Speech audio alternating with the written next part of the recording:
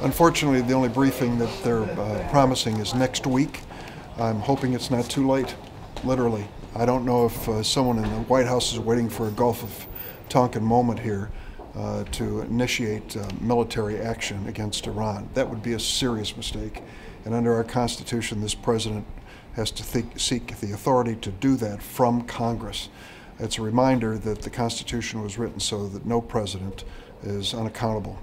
The accountability should be through the American people.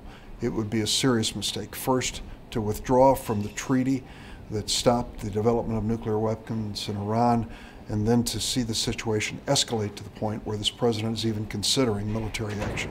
Good morning, Senator. Good morning. 1 unit. Yeah. You think this is just the UK trying to get on board with the US to be on the same page, or because there was a lot of criticism that the U.S. didn't have support from allies earlier this week when they talked about the military plan? Well, number one, I'm a United States Senator in charge of foreign assistance, State Department funding.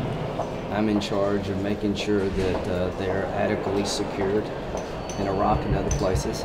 I have not been briefed about why we withdrew people from the consulate and the embassy. That's disappointing and unacceptable. So I'm not going to comment on something I don't know about. And I would tell the administration you should pick up the phone and call members of Congress so that we don't have a microphone put in our face, ask us about why you're doing something and we have no clue. Senator, what's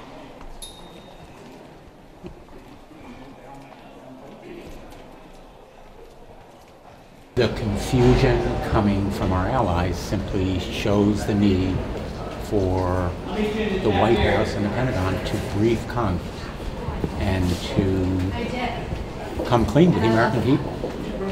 The American people have been kept in the dark.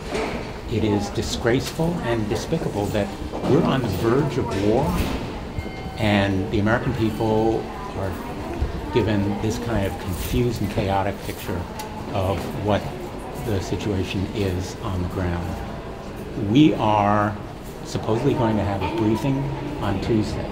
We're hearing it may be too late because hostilities may have begun or there may be an escalation of the military situation. That is absolutely petrifying. It should be frightening for the American people.